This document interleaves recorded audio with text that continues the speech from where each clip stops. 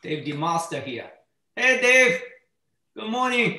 Hey, Dave. How are you? Good morning, Paul. Hey, Mead. How's retirement? Oh, pretty good. Staying busy. Well, you can't say I'm still going into the office because nobody's still going into the office. I actually have gone in about once a week for the last 3 or 4 weeks because I'm emptying out my office. And each time I go, I fill up 4 very large trash cans with papers and transparencies and slides and Yeah. everything else that I've kept since I entered NC State. How long have you been in that office? We moved in about 1990 into this building. Yeah, that's 30 years of accumulation. Yeah. Dave, tell us what's the feeling? You know, when we retirement, when we throw away all the manuscript, all the thing, even the reprint. Do you think what the meaning of our career? You know. Yeah. Well, I had a lot of reprints. You know, I mean, a lot of the students these days don't even know what reprints are. I had piles of them. Yeah, it seems a shame when you see them now and you're sort of like, wow, that was a lot of trees that died and these are just sitting in a closet somewhere. Same with transparencies and slides. You know, I've thrown away thousands and thousands of slides. You know, the only ones I've kept are with people in them. Yeah, exactly. Like Steve Keel does, and you do. You know, I've got a million slides of box cores and casting cores, and I've got filing cabinets full of them. And yeah. Morning, Steve. It's a shame. Hey, Mead, how you doing, buddy? Good. Yeah, the only thing that's different is what's behind the box core is, you know, it's icy, it's tropical. It's, yeah. It's a little bit of that. So, yeah, I know what you mean. It is sort of when I mean, I've actually been fortunate to move a couple of times, and so I've had to be, you know, ruthless and throw large amounts of stuff away at about every 10 years in my career. But it's always fun to sit down with all those slides and all when you do that. Well, what do you expect when you live on a sinking delta?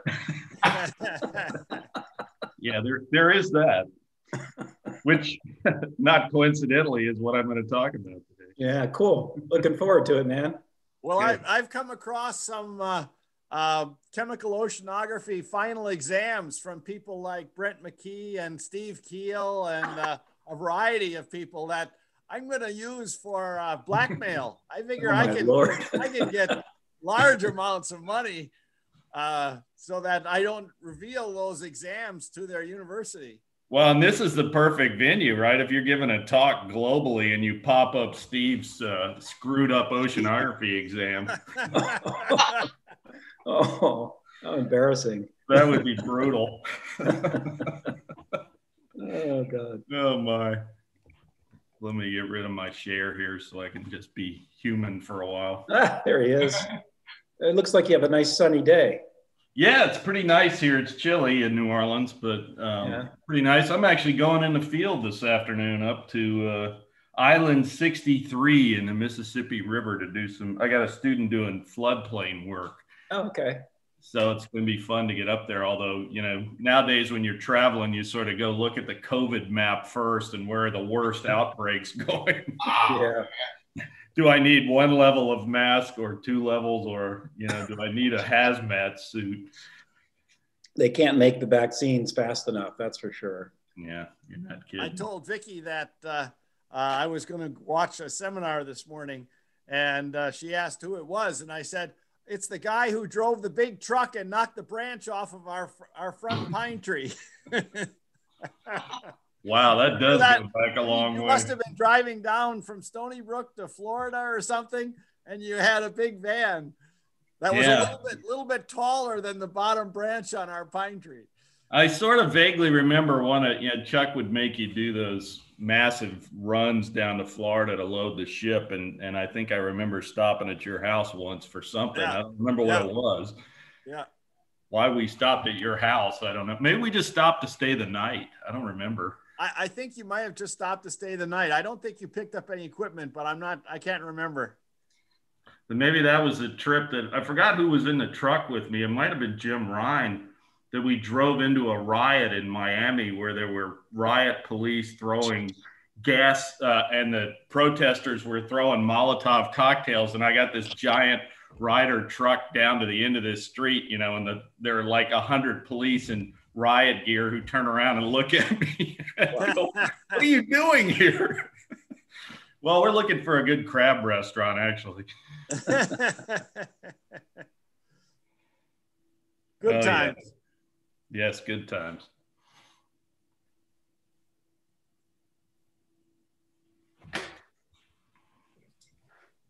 Okay. Mead, are you ready? Yeah, sure. Whenever you guys are. Okay, let's start. Oh my God, that was a lot of detail. Oh.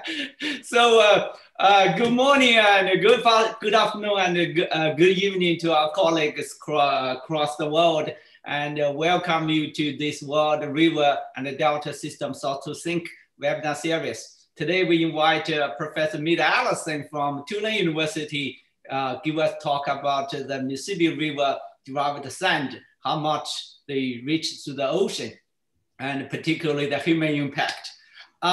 So this week is AGU week, but this presentation will be live streamed and also archived on the YouTube channel. And if your student or your colleague didn't get a chance to participate in this live stream, then you can pass this the link to them.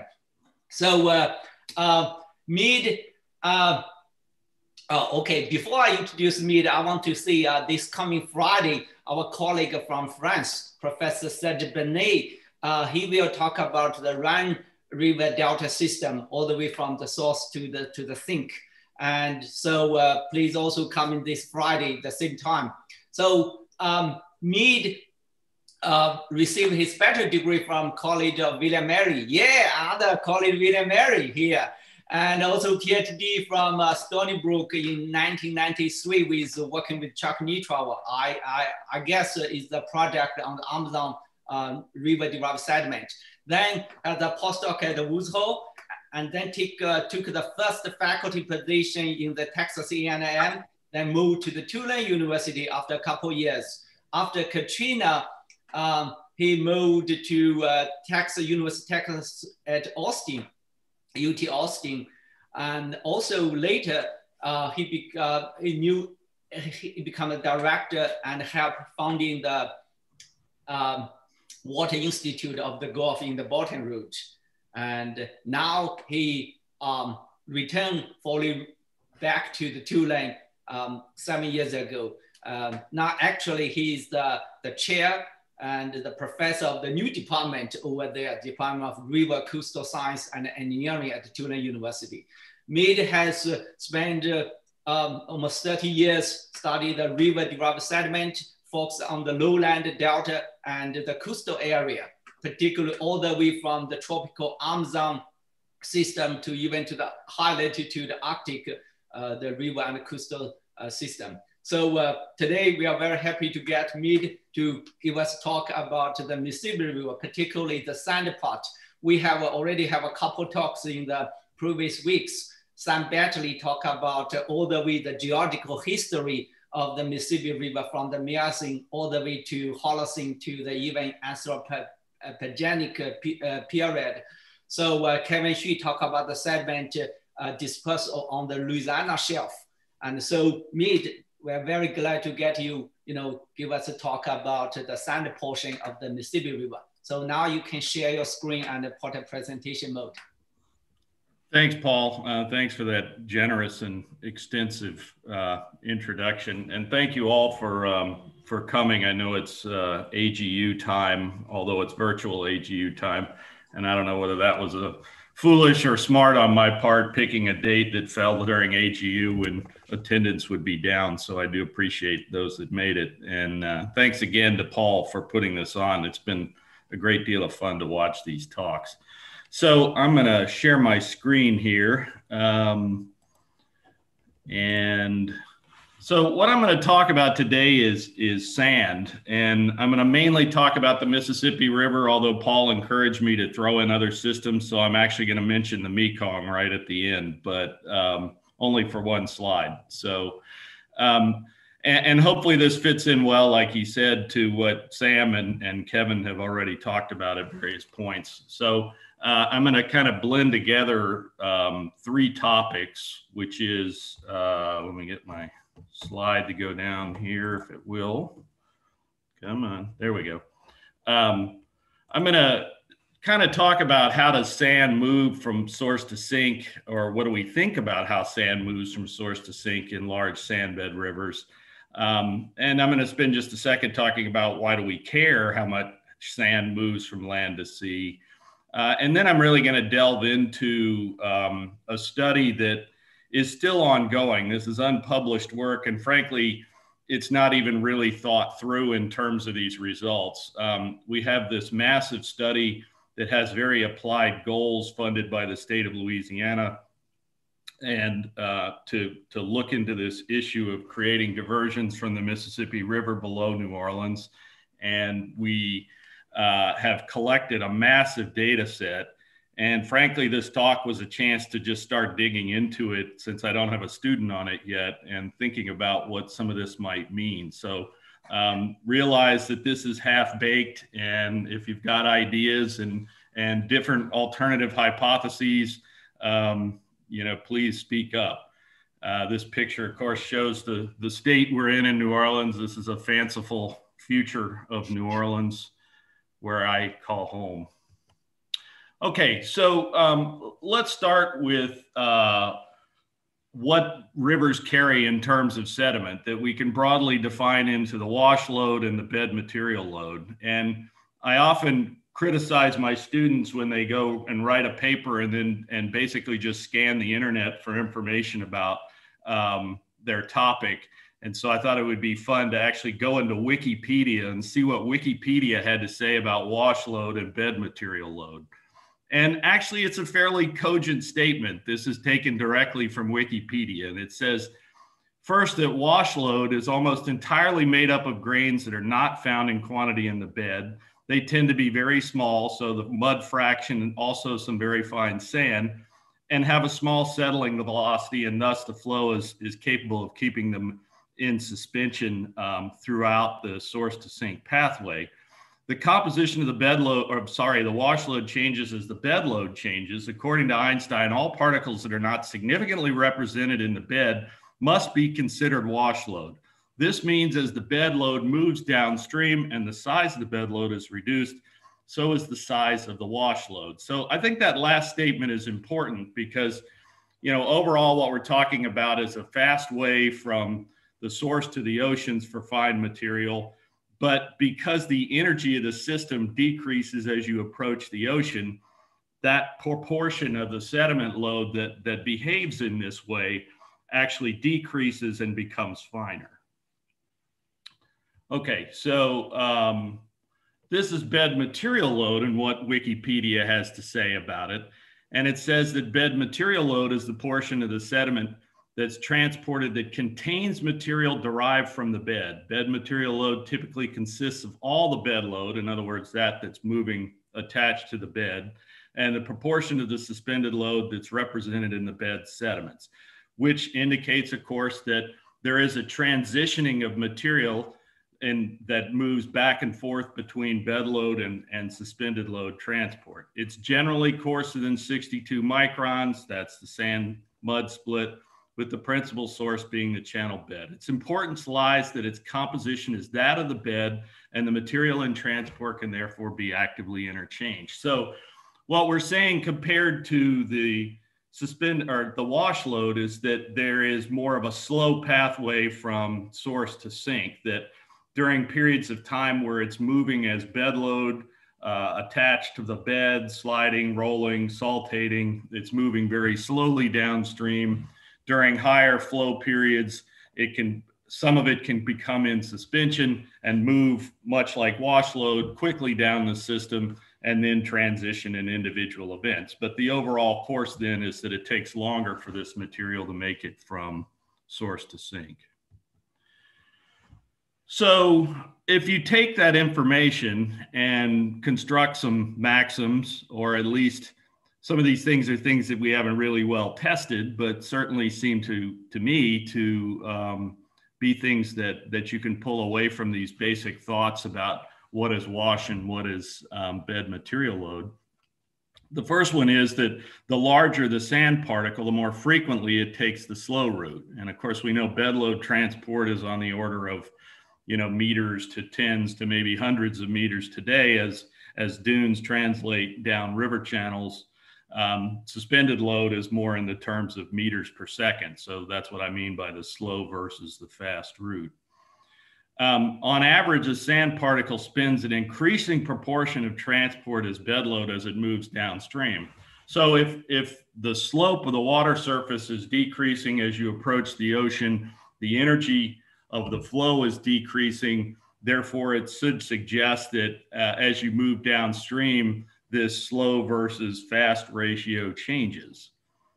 And hence, you could envision an experiment where you induced or where you inserted particles into the system at the upstream source end of different sizes, and you track them downstream. And what you would expect is that if they all started at the same point in the source basin, the smaller particles, the wash load, and the smaller portions of the bed material load would reach the sink faster than the larger particles. In other words, the mass flux rate would be higher. So these are all interesting ideas that give you a sense of how, as the energy of the system changes, potentially you can sort material from source to sink. So we know that there are a lot of complications to those simple ideas that I just threw out. Some of the complications would be things like, what if there's selective abrasion? Maybe different size classes are made up of different minerals and some are more abrasion resistant than others. We can actually selectively remove a size class from the system. What's obviously true in large river systems is that all the particles don't enter at the same point, right? We've got intermediate tributaries, sometimes all the way down to the deltaic end member, where we have separate particles moving into the system. So that's going to complicate this simple sorting picture.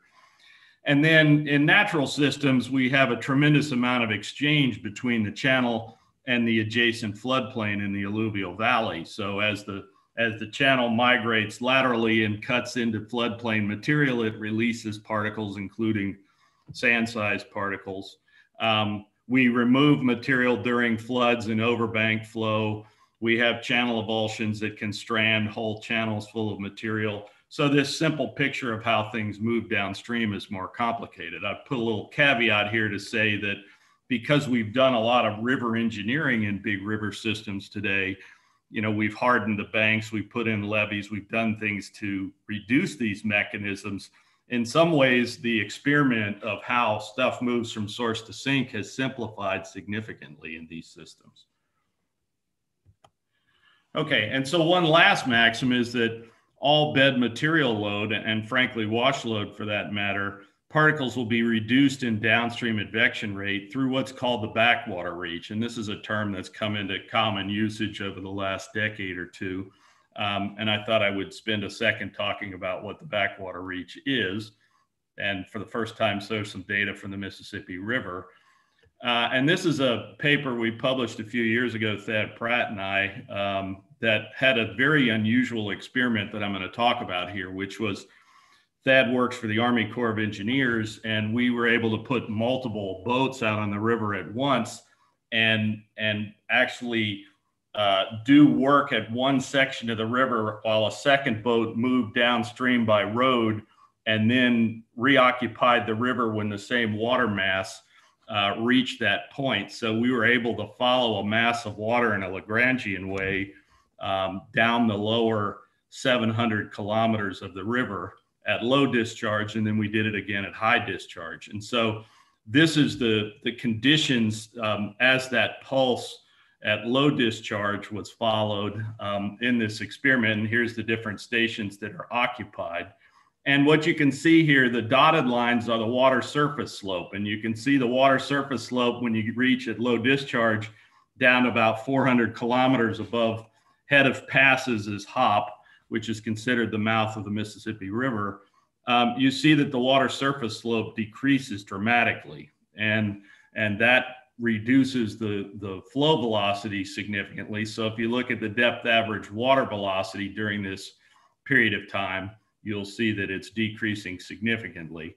This is the high discharge study, and the water surface slope still decreasing as you approach the ocean, but much more energetic. So the basic idea of the backwater is that you can strand material at low flow because there is an energy for it to make it to the mouth.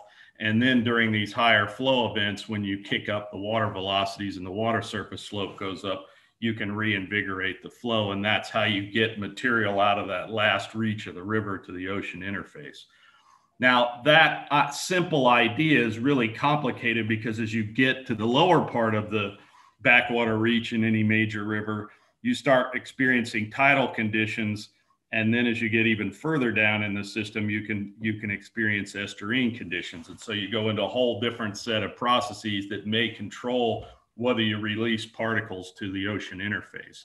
And I'm going to touch on that some because the area we're going to be looking at is tidally modulated, but not estuarine. So just some more from that paper. This was the sediment results from just the low discharge study. And this is the total sediment flux in tons per day. And you can see this dramatic decrease in the amount of sediment carried from about 700 kilometers above the mouth until what reaches the mouth of the river. And also you can see, here's a breakdown by the size classes you can already see that the largest proportion of material carried at low discharge in the Mississippi River is silt. And then clay, and then sand is the lowest one. And all three of those size classes are decreasing tremendously at low discharge, which implies that there is a settling out of material to the bed where it is stored until the next high discharge. And I'm not going to show you the high discharge result, but you will see that there's a pulsing of this material. And so there is a stored fraction early in the flood that is released and makes it to the ocean interface, or at least to the estuarine part of the system. And so you can see that holds true for all size classes. So even wash load is being stored in the backwater reach during low discharge. And of course, sand is tremendously decreased. There's virtually no sand in suspension at low discharge reaching the mouth of the river. So hopefully that gives you a little more context. Now, if you go look at the bed of large rivers, you will see that the bed's grain size also decreases pretty consistently in large sand bed rivers as you approach the mouth. Here's three big river systems: the Rhine, the Mississippi, and the Ganges.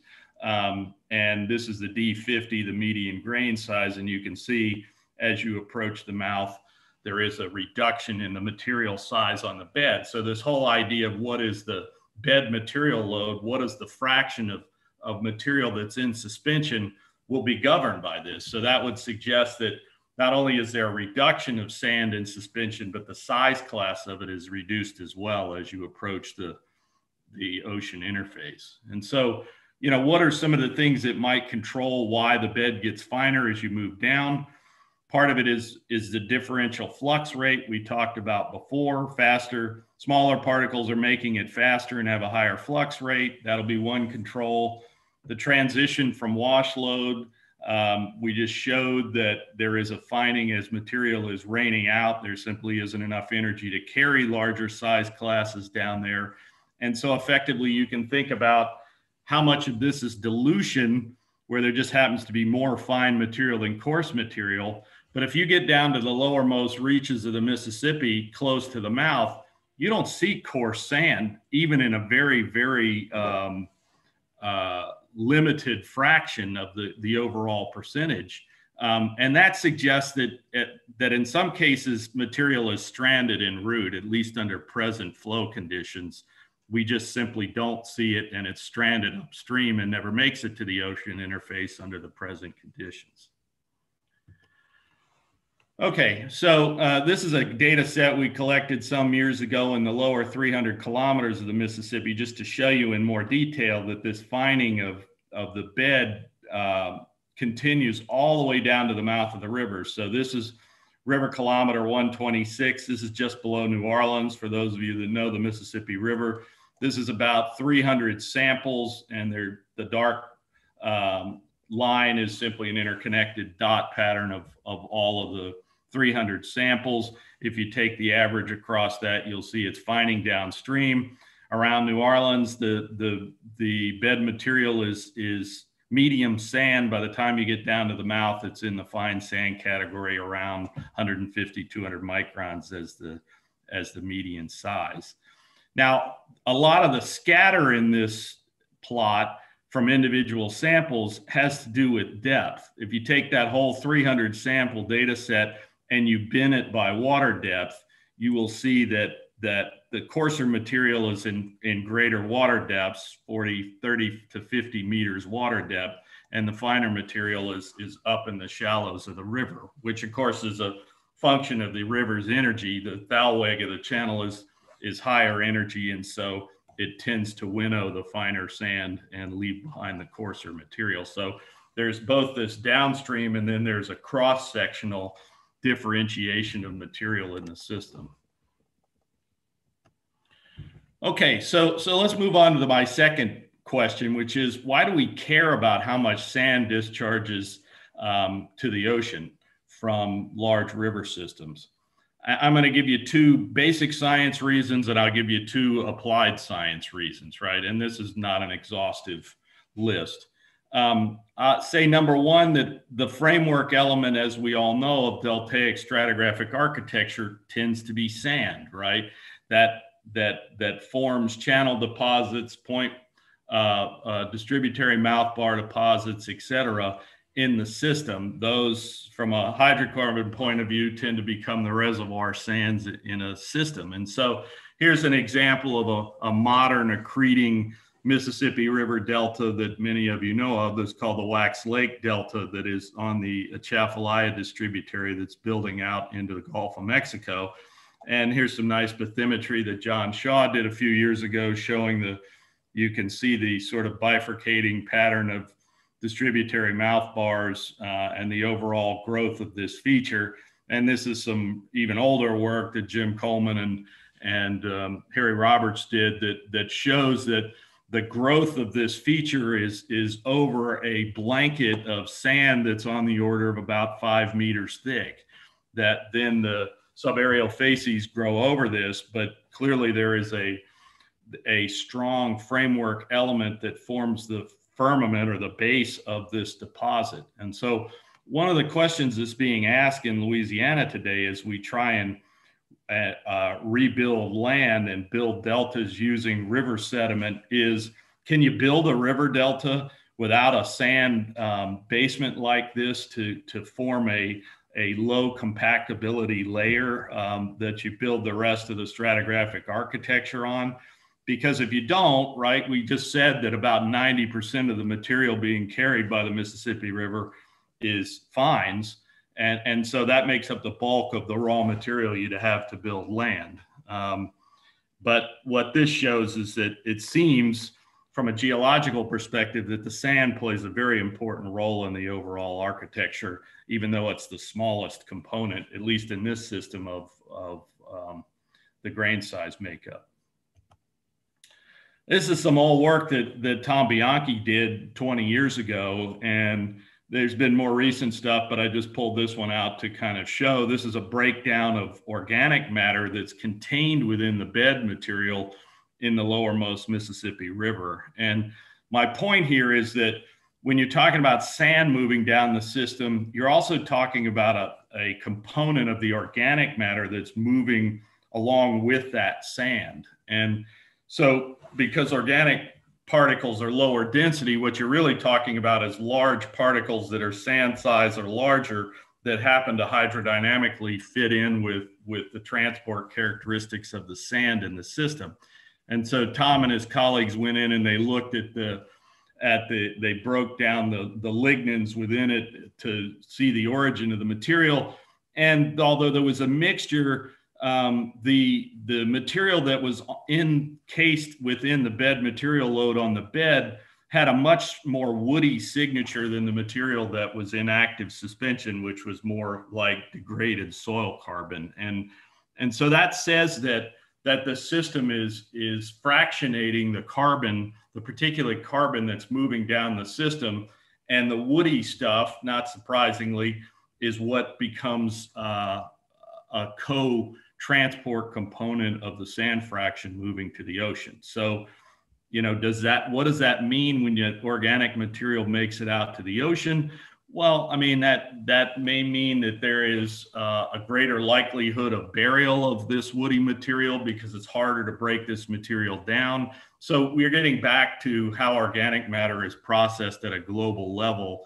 I think that's an important point. Okay, so let's talk a little bit about the applied side of why we care about sand in the system. And I'm going to use the Mississippi as an example because it's a nice sort of springboard into the rest of my talk. And so here is now the lower Mississippi River from Baton Rouge to the mouth at Head of Passes, which is a distance of about 400 kilometers. This is an Army Corps document, so everything is in English miles. And this is a combination of ports that form the largest port complex in the United States. Here's some statistics about how many vessels use the lower Mississippi River, how many jobs it creates, what its economic impact is. So it's clearly a very important economic corridor, moving goods by river, because of course the Mississippi is connected to the interior of a large part of the United States. So today, the Army Corps spends on the order of $250 to $300 million a year to keep a deep draft navigation channel open up to Baton Rouge.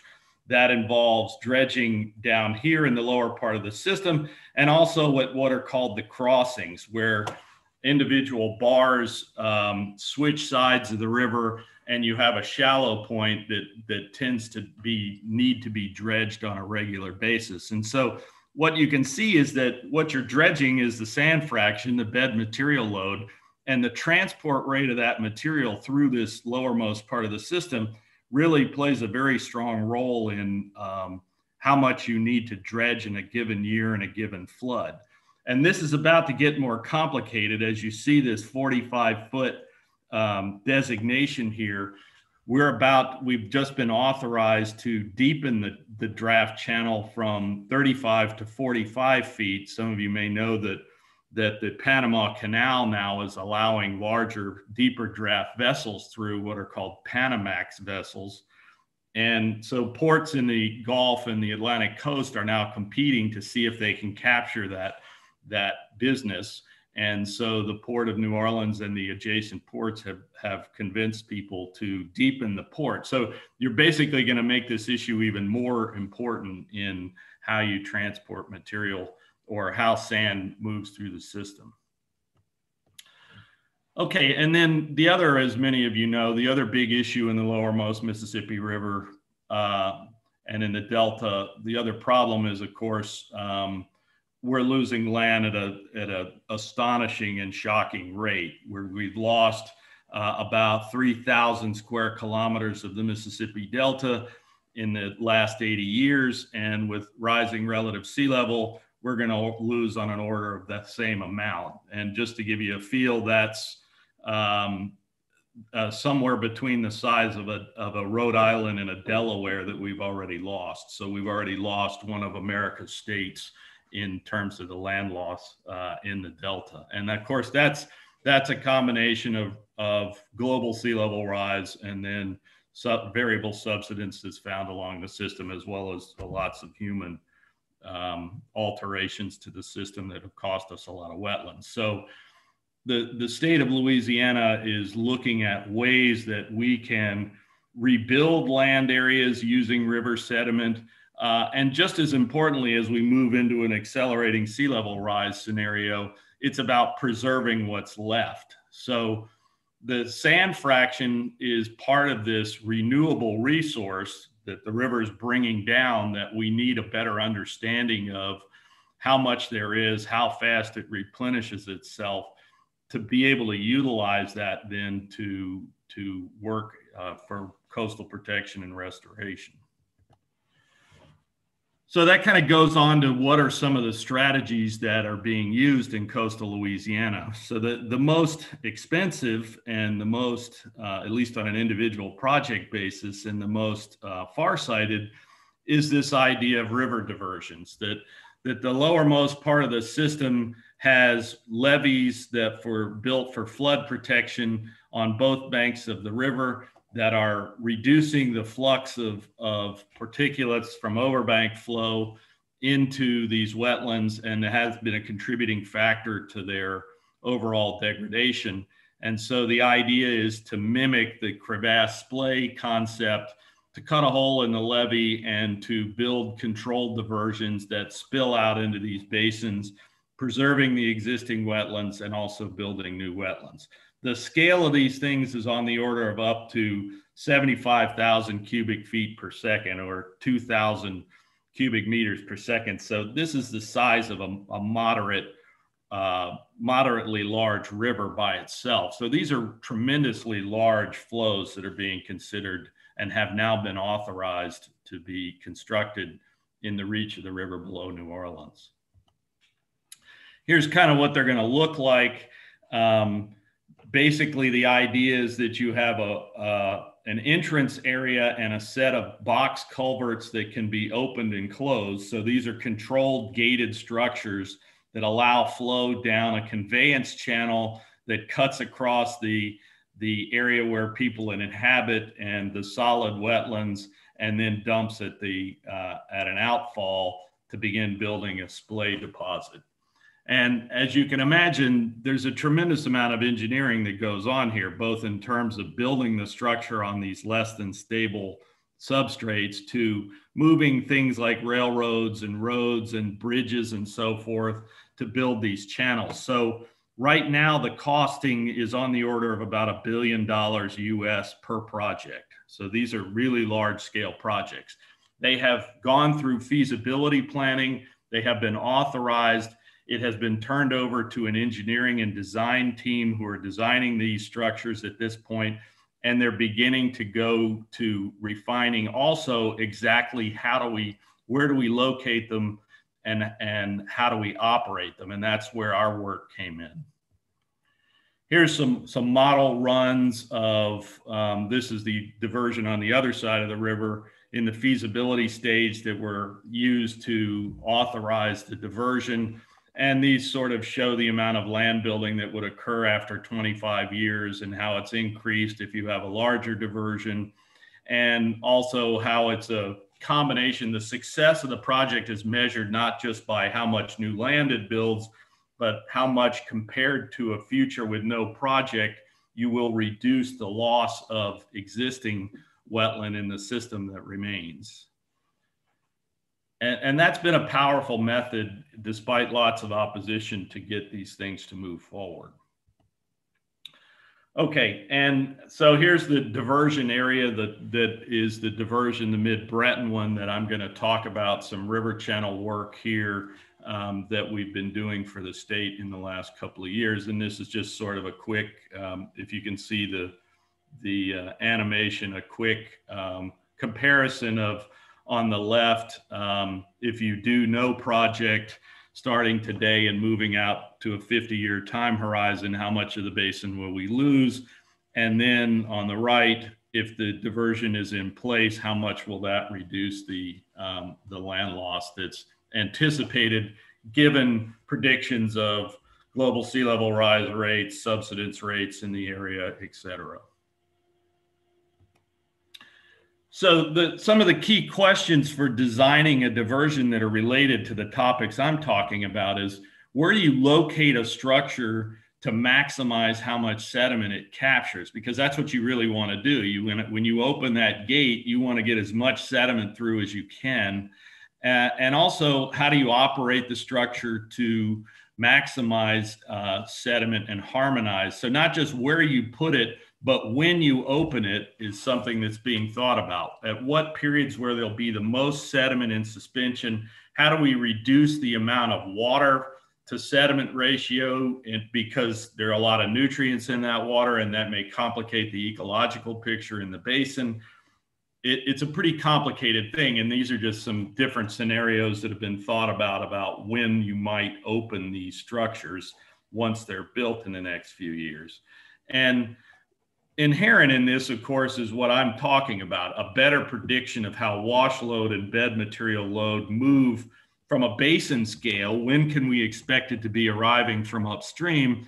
And also what I'm really going to focus on today in the last part of my talk is what's going on locally. In other words, if there are very strong differences in the amount of sediment in suspension within a single reach of the river, that's going to determine where you locate it, and also to a lesser extent how you operate the structure. Okay, I didn't bring a clock. How am I doing on time, Paul? Pretty good. It's 9:30. You know. Okay. Half hour. Yeah, I'm a little beyond halfway, so I seem to be doing all right. I should have brought my phone out here. I was sure it was going to ring, so I didn't bring it. Okay, so I'm going to talk about a little bit of our early results from what we've done in the Mississippi Channel in 2019 and the early part of this year. And this is a report that just got filed to the state in October. So you can see that this is completely new work and certainly is nowhere near ready for publication. But it's such a cool data set and so extensive that I thought I'd give you a preview of it. The other reason I put this up is to say that this was a cast of many people to make this happen, including people like Sam Bentley and Kevin Zhu. It took 3 engineering companies and 2 universities to pull off the experiment we did. And at any one time during a field study, we had about 4 to 5 different boats in the river at one time. So this is the kind of thing I could never dream of as an academic. You write an NSF grant, you're not going to be able to put 4 or 5 boats and all of these people on the river. And so the state allowed us to do an experiment for sediment dynamics that otherwise would have probably been an impossible goal for an academic. So this has been a lot of fun to get this data collected, and we've gotten it all to the state now. Although we're talking about doing more data collection in this flood year, we just haven't had a chance to think our way through what all this means yet. But I did want to recognize my colleagues. So it's a pretty extensive data set. We've got boats doing ADCP. We've got boats doing water column sampling. We've got boats doing bottom grabs. We've got boats doing multi-beam and bed load transport. We've got seismic surveys. We've got aerial drone photography. We've got a team working on the Batcher, which is the bank line area that floods at high discharge that's inside the artificial levees, to see what control that has on the sediment flow in the system. So here's where we're working. This is the proposed, as we came out of the feasibility planning for the Mid-Breton diversion, this was the area selected around what's called Wills Point. And of course, it will go off here to the right into the Breton Sound Basin. And the other diversion, the Mid-Barataria one, is down here at the very bottom of the map and will go off to the left into the other basin is the plan. And I've shown kind of a small area of multi-beam that of the channel that defines our project area. And so one important aspect I'm going to talk about a couple of times is that immediately upstream of the study area is the U.S. Geological Survey's last or lowermost Mississippi River monitoring station at Belle Chase. And so they're out there about once a month over the last 20 to 30 years, monitoring some of these sediment parameters that we're looking at in detail. So it's a nice comparison to the long-term data set and also to what the USGS is seeing immediately 10, 15 kilometers upstream from our study area. Okay, so here's the river's hydrograph during the last 2 flood years that we've been working out here. And here are the 7 individual studies that we did. I want to point out one thing is that the interesting thing about this part of the Mississippi River below New Orleans is that it has a maximum flow that's allowed through the system that is 1.25 million cubic feet per second, or a little over 35,000 CMS. And that's because there are a series of flood control structures upstream of New Orleans. The one closest just off the Google Earth image to the left is called the Bonnie Carey Spillway. And when you reach the flood reaches that point of 1.25 million, they begin to open that flood control spillway and take water off, which goes into Lake Pontchartrain, which you can see up here to the north of the city of New Orleans. So effectively, that makes for a very interesting experimental area down here in the lowermost part of the system, because it says that we can have periods when the structure is open, which are these grayed out areas, because we've had some very large floods in the last couple of years. It's been open. It was open twice in 2019 and once in 2020. We can have periods where the flow stays almost stable right around this maximum value of 1.25 million. So you can actually flow water over this certain section of the river at a very stable hydrograph for as much as a month or 2 and watch what happens. Now you can see there's still a little bit of variability in the flow, because what's happening is that the Army Corps of Engineers is opening more or less of the structure upstream of New Orleans to take off more or less water as they gauge how much is coming down and trying to stay within this 1.25 million.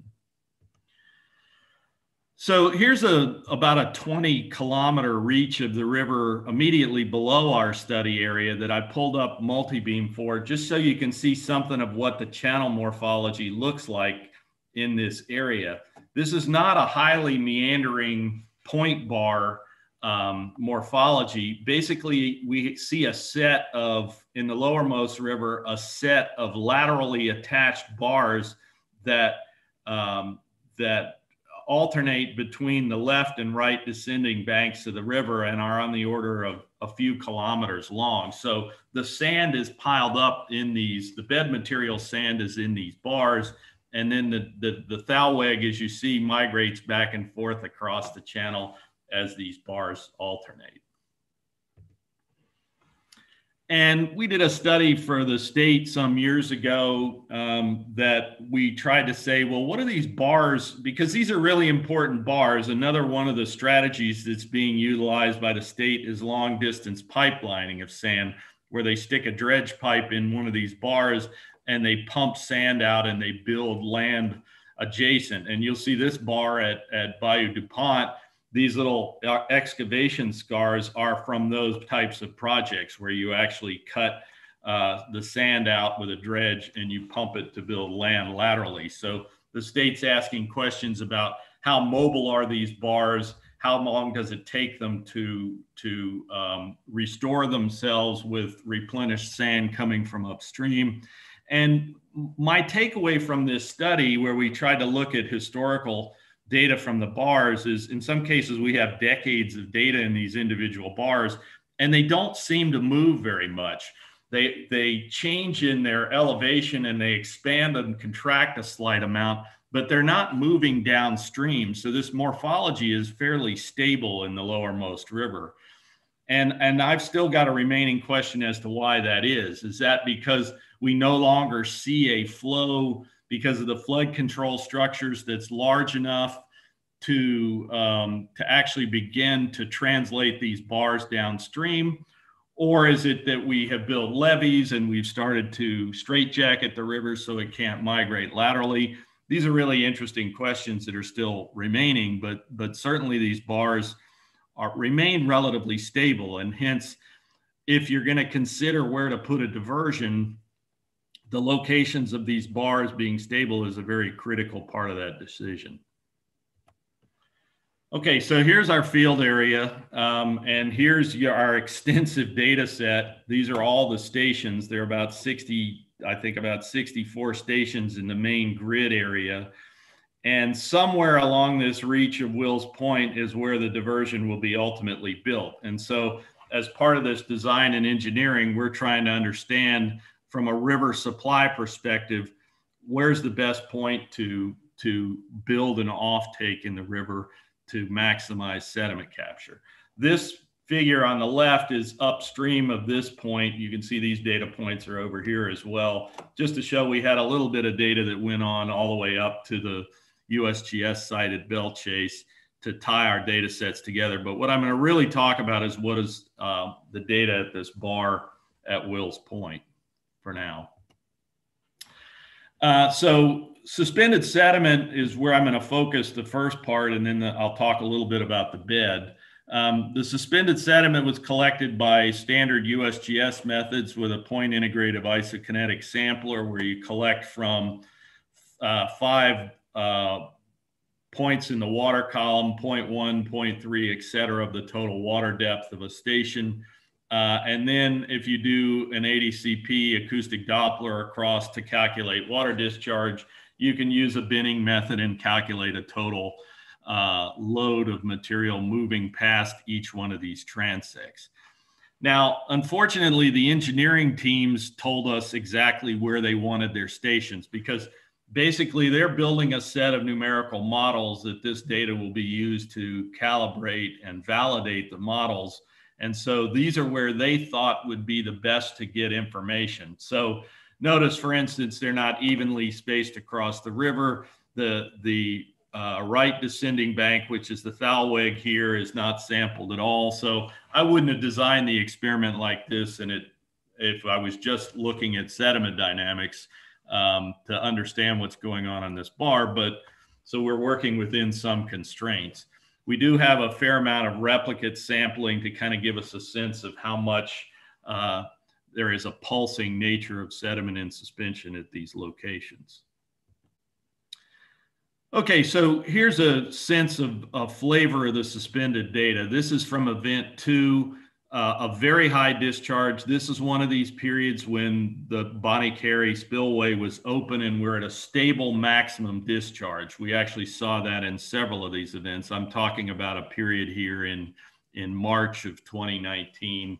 And I'm mainly going to talk about that event because I've got so much data, it's hard to get your head around all 7 of these events. But I'll show you a little bit of some of the other data. So we've got 65 stations of data with replicates. We've got more in the bottom. If you take an average over all of those stations during this event sampling, notice that the fines concentration from surface to bottom is very consistent. So in other words, the less than 63 micron material during a flow of this size is clearly wash load, right? It's well mixed from water surface to bottom. The sand load, on the other hand, does show a nice Rousean distribution of increasing concentration as you approach the bed, which is an indication, a Rouse profile is an indication that the bed is providing a source of material to the water column. In other words, this bed material load at this high a flow is translating into suspension, or at least some of it is. And there's a balance between that turbulent upward force and the gravitational settling force that gives you these types of profiles. Notice also the wide variability from individual samples, which you don't see except maybe at the very bottom in the fines. There's a tremendous variability from station to station. And in replicates, there's a tremendous variability near the bed of material in suspension and the concentration of material in suspension. So this is kind of cool. This is a calculated sand load in suspension for each of these transects. Now, the whole experiments were designed to be done over a 3-day period so that you can capture a fairly consistent discharge. So we don't see, these differences are not driven by discharge. We have a stable discharge. And yet the sand loads calculated vary by a factor of 2 in how much sand is moving past this transect. That's a pretty stunning figure. We've never had this kind of data at this type of detail to see the level of variability that can occur in a small spatial scale. Now this one is very strange, the one I highlighted here in purple. I'm going to come back to why this one is showing a very strange difference from the others in a minute. But if you take the fines at the same time, notice how consistent the fine loads calculated are through the whole reach. The variability is much less than a factor of 2. Now, if you look at it from a station perspective, these are the depth averaged sand concentrations in suspension for each one of the stations in milligrams per liter. So remember, there's more sand at the near bottom, so this is averaged over the whole bottom. The base, I'll show you the lower part of the water column in a minute. The lower part of the water column is much above this mean value. But notice that there's very low sand concentration on the bank line, but there's, which you'd expect, this is the lower energy zone. But out here at the edge of the thalweg, I've underlain this is the multi-beam collected during this 3-day period. So this is exactly what the bed looked like at the time we were sampling. And you can see that the thalweg over here, the stations that we have in deep water also have less sand in suspension, despite being higher energy. So this belt along where we have the large bed forms on the bar is where the sand is concentrated in suspension.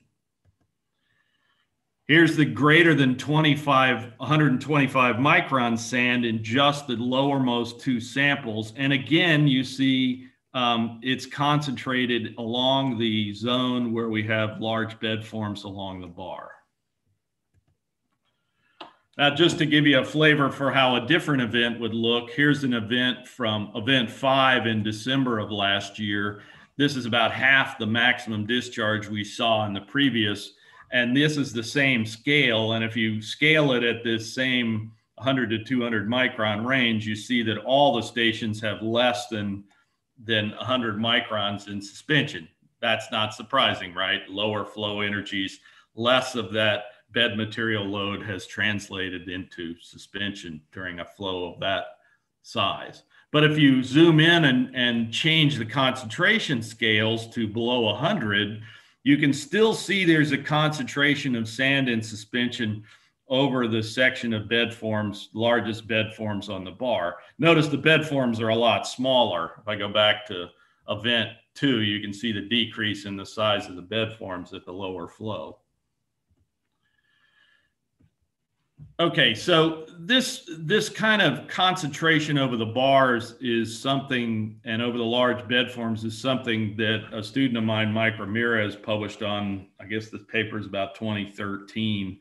And this is from another bar, another 20 or 30 kilometers down the river from this site. These are a couple of figures from his paper.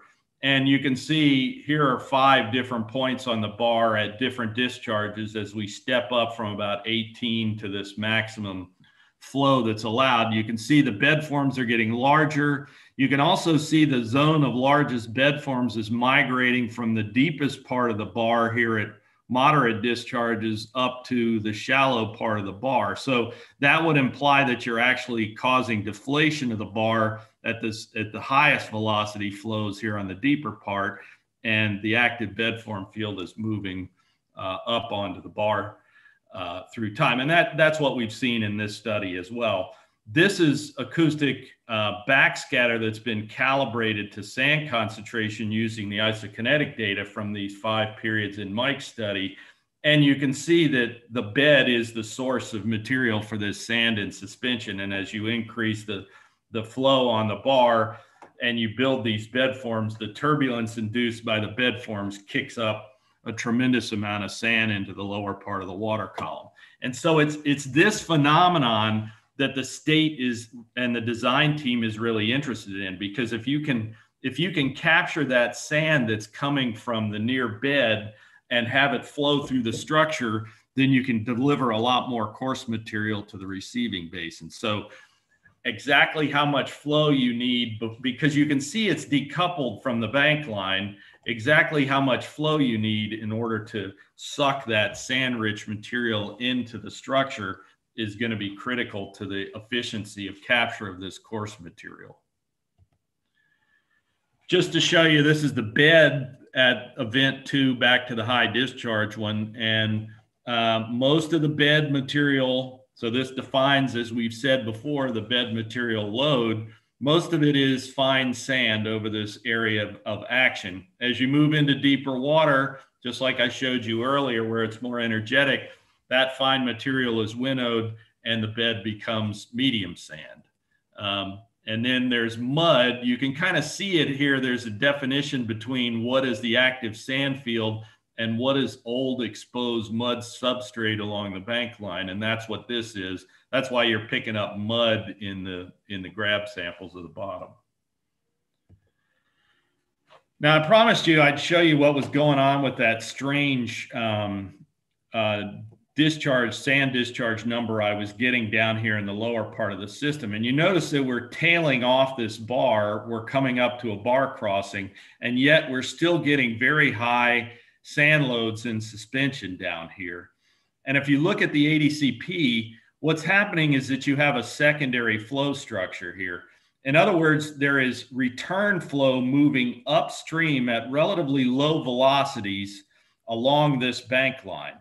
And at the interface between that upstream moving flow and the fast moving downstream flow, you generate a tremendous amount of turbulence along this interface. When you're out here in a boat trying to sample this, staying in one place is almost impossible. It's like giant eddy whirlpools that are spun off this interface that have trees in them that you're trying to stay on station to collect a sample at high flow. It's a pretty interesting experience to try and sample this interface. But not surprisingly, along this turbulent interface, this is this transect right here. This is the velocity magnitude. So you can see this upstream flow is moving very slow, but along this interface with the fast moving downstream, you can see the tremendous turbulence is inducing a high backscatter. So there's a lot of sand in suspension along that interface between the secondary flow and the main downstream flow. So it's a very complicated spot. And this is not uncommon in these subtle bends in the lower river that you get these secondary flow structures. And the big question is, well, this is sand right next to the bank line. Is this a place you want to build your structure? But how will you affect that secondary flow structure when you start pulling water off? If you put it up here, will that cause this secondary flow to migrate further upstream that might affect your structure? So there's a lot of small scale effects that are going to determine how well they can capture sand in these areas. So just to kind of move to the end of the suspended load, I took as we said, the USGS stations collect data about once a month upstream of our field area. And that's what these blue dots are in suspended sand load. And then here's our maximum transect values, mean, and our minimum of what I showed you on those 11 transects before. And notice that in terms of sand loads, we're seeing a much higher number than what they're seeing immediately upstream at the USGS site. The USGS site is actually at a bar crossing. They decided to put it at a location where they didn't see these bar effects. But what that means is that their values are equivalent to our minimum values. In other words, in many cases, we're capturing 2 or 3 times the amount of sand in suspension that they're seeing. So what does that mean if this long-term monitoring station is being used as a way to calculate the flux to the ocean? It means that there's a tremendous amount of small-scale spatial variability in suspended sand flux as material moves through each one of these reaches in the lower river. This is the fines, and you see the fines line up pretty darn closely with their data. Okay, let's finish up by talking about the bed a little bit. As I said, we have bed load data where we do repeat multi-beam mapping. We go out 24 hours apart and we map the bed and we look at the translation of the bed forms and we can calculate the sand flux rate from that. This is something we started back with Jeff Nitrauer's master's thesis that was published, and we've published on this a number of times, so I'm not going to go into detail on this. But the cool thing here is that we had a crew just doing this, and they did 3 different areas: an upper part of the bar where they did a repeat grid, the middle part, and then the lower part of the bar. So for the first time, we can actually calculate a different bed load transport rate for different points on the bar because we have enough data. And if you do that, we see generally the trend is what we've seen in previous studies, that there's an exponential increase in bed load transport as we increase the discharge. So the bed forms are getting bigger, but they're also moving faster. And so we see this exponential increase in the sand flux as bed attached material. But for the first time, we can actually see that the upper part of the bar, the sand is moving faster than it is at the lower part of the bar in these higher flow studies. Notice that it's reversed in the lower flow studies. So there's some very interesting dynamics that are suggesting that the flux rate on the bed is varying as we move down the face of the bar. The first thing I looked at was to say, well, does that mean the bar is either deflating or aggrading? And so because this translation method allows you to calculate both an accretion and a erosion rate from the same translation of bed forms, you can actually make an estimate of whether one is larger than the other. If the accretion rate is larger, that would suggest that the bed is aggrading. If the erosion rate is larger, that would suggest the bed is deflating. And in fact, when I did that, I can't see a whole lot of difference. So it doesn't look like to me that there is any net change in the surface of the bed. There's simply a slowing of the rate of bed form migration as it moves around the turn. And this is somehow tied back to the translation of material in suspension in ways that I haven't completely winkled out yet. This is kind of cool. This is event 3 in April versus event 1. This is a period where, as I said, the spillway was open above us. And so we had a stable discharge, maximum discharge, for over a month passing over the bar. And so this is just a differencing of the 3 event bathymetry from the 1 event bathymetry. It defines very nicely the limits of the bed form field, right? Because the bed forms are located at different points in April than they were in February. So that's where you see the most change. And very nicely shows that there is no sand moving along the bed in the near bank line, and also shows that the thalweg is not carrying a significant amount of sand. Most interestingly, if you take these 3 field areas that we just showed bed load rates, we can actually see a change in that over a longer term period. We couldn't see it in a 2-day comparison, but over a 1-month comparison of high flow, we're actually seeing the upper part of the bar deflate and the lower part of the bar accrete. So the bar is starting to show evidence in a sustained period of high flow of trying to move downstream, which I think is really interesting. And we've never had this level of data to see this. The thalweg, if you do this comparison, got on the order of a ½ meter deeper during this period of high flow. So we're actually scouring the thalweg where we have the maximum energies of any sand, and we're exposing the underlying, in this case, Pleistocene substrate. And there's some subtle patterns in here that the deeper part of the bar is seemingly deflating, and we're accreting on the shallower part of the lower end of the bar. Now that's kind of what you'd expect if flow is reaching a maximum. The energies are such that you'd be scouring this area, and this would be a concentration zone. So we're starting to see, and I haven't dug into all of these studies to compare this, but we are starting to see some very subtle patterns in how the bar responds to high flow periods. Okay, so to finish up, what does all this mean from this, what I call the lower river modulator? What does this mean for how sand makes it from the upland to the ocean? And what I'm talking about today is somewhere in this unidirectional tidal zone. Our field area is in a place where there's a little bit of tidal modulation, but we have a very small tidal range in the Gulf. We have about a 30-centimeter diurnal tide. And so we never see reversing tides in the mouth of the river. During high flow, we don't have any estuarine conditions, so all the fresh water pushes the salt wedge out of the river. And this lower area shows a little bit of reduction and increase in flow velocity with the tide. And so it's not technically the backwater area itself. Now, I would compare that to somewhere like the Mekong, where you have a much stronger tidal flux and tidal range.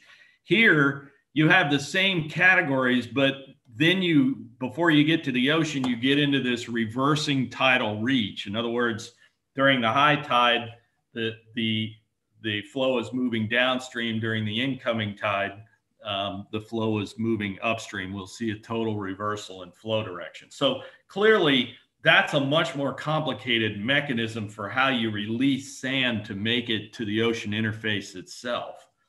If I compare that to low flow, so this was high flow, low flow, all these situations move upstream with less freshwater flux.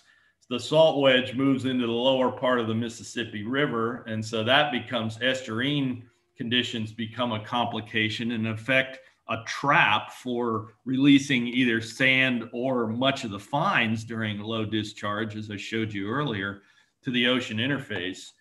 And the reversing remains in the Mekong, but the estuary actually gets less mixed because less stratified, because there's less freshwater effect to stratify the situation. And just to show you one figure from something my student Drew Stevens published a few years ago, Paul and Dave and some of the other folks on the call were part of this Mekong study. This is a really different situation. So I've been showing you high flow in the Mississippi River. This is high flow in the Mekong at Transect C, which is in this reversing tidal zone. And this is a combination where we went back and forth across the channel over the entire tidal period of 24, 25 hours, collecting isokinetic data and measuring water discharge with ADCP. And so here's the water flow, instantaneous discharge, flooding versus ebbing tide. Here is the measured isokinetic values. And then this is the backscatter ADCP calibrated using these values to develop a calculated sand flux. And what you see is the sand flux, of course, varies with the instantaneous discharge. During the flooding tide, where you slow the river's velocity, you actually get sand flux and reverse it. You actually get sand fluxes upstream.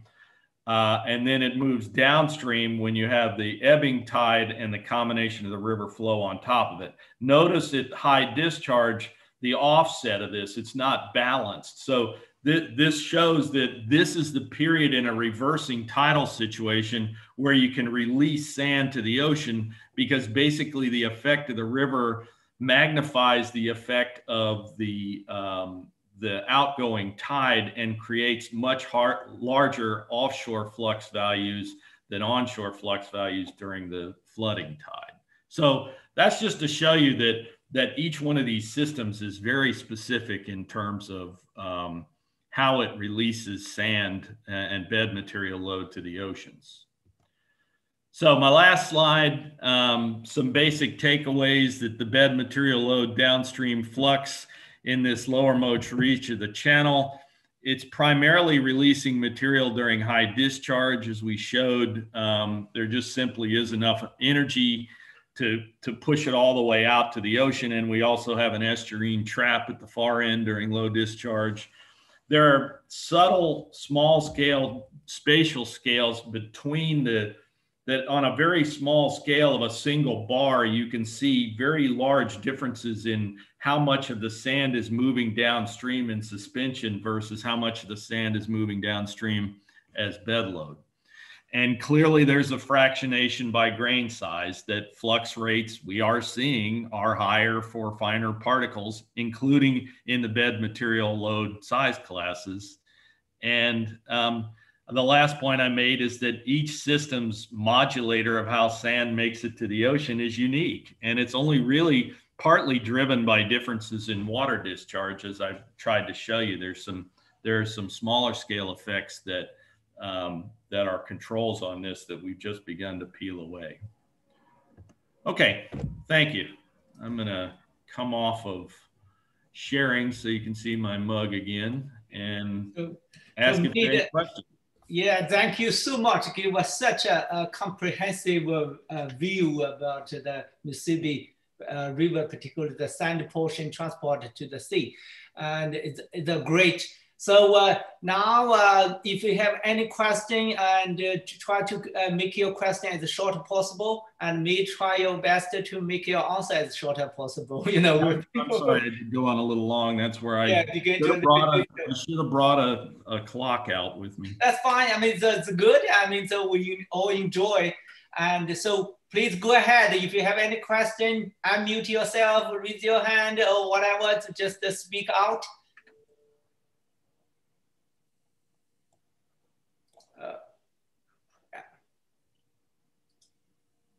Anybody?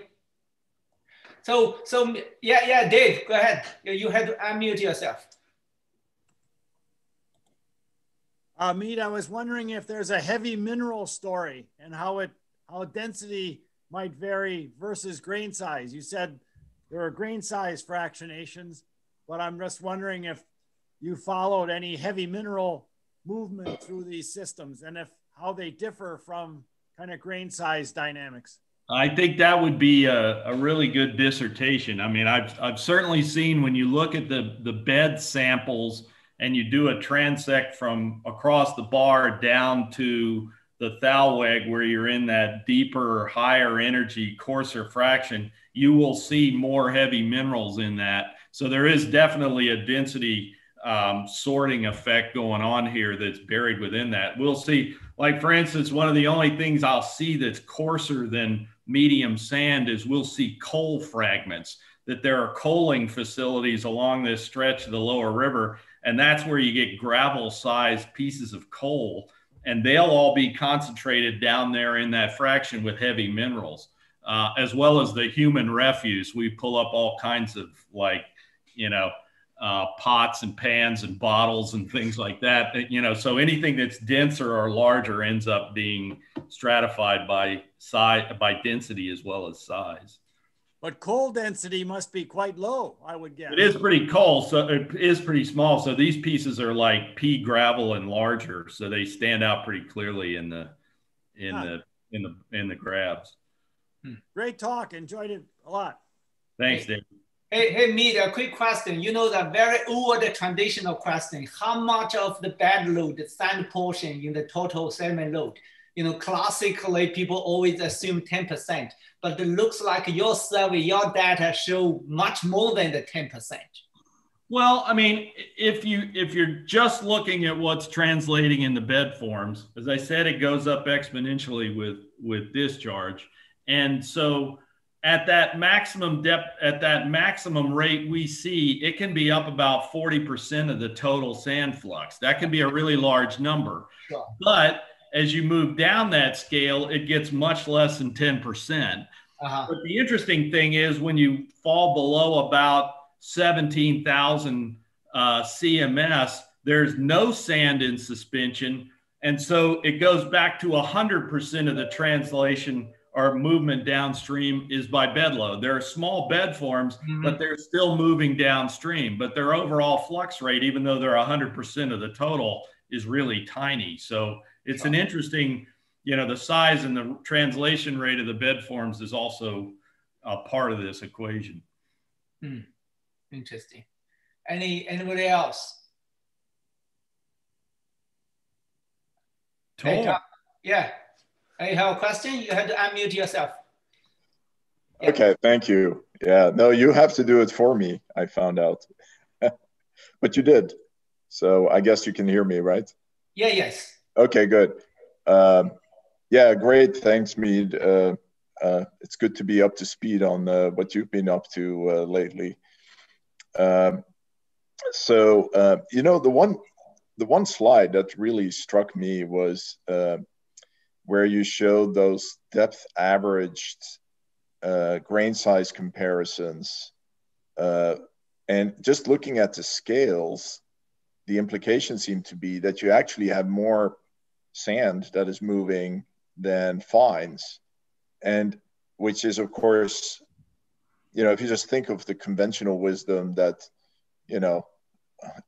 the rule of thumb is that at least 80 or 90% is wash load, generally, mud fractions.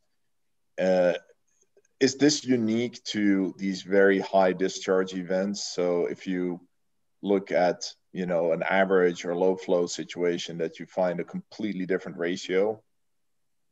Yes. Yeah, it's unique to that. It's also unique to the location. So, by building a diversion on top of this bar where you have this magnification of sand flux because you have these large bed forms that are inducing turbulence, you're magnifying that effect. So you're right. If you look at our suspended sediment values, they can be 500, 600, 700 milligrams per liter in those lowermost samples at a time where we've got less than 100 milligrams per liter of fines. The fines is really driven by the basin effect, right? It changes day to day due to hysteresis and those types of things. And so, but that variable is never more than, say, 200 milligrams per liter these days in the Mississippi, because we're much more efficient at keeping fines in the upper part of the basin than we used to be. But yeah, locally, you can see these really accelerated values. But if you go up to the USGS site, which is kind of in a U-shaped point in the river where there's no bar, they don't see those kinds of really high near bottom values. Yeah. So just a very quick follow-up. So in relation to the diversion, what seems to be the really crucial issue is how stable those bars are over time. Because of course the nightmare scenario is that you think you've picked the right spot, you make this giant investment, and then perhaps as an unintended consequence of the construction or something, maybe something else, the whole bar starts migrating downstream and suddenly you're in a sand desert. Yeah, I mean, that's one of three really issues that keep these modelers awake at night from the channel side. There's that one. There is, if you start pulling off that sand that's caught up in this cycle, will you actually deflate the bar in place and you'll actually see a declining capture efficiency? The third thing is, if you pull off that much water, you're reducing stream energy downstream. Will you actually start to see the bed grade downstream and start to hinder the navigation channel? And so all of those things are very delicate knobs that have to be looked at. And the beauty of a gated structure, of course, is if things are getting bad, you just close it for a while and hopefully the system will recover. Yeah. Interesting.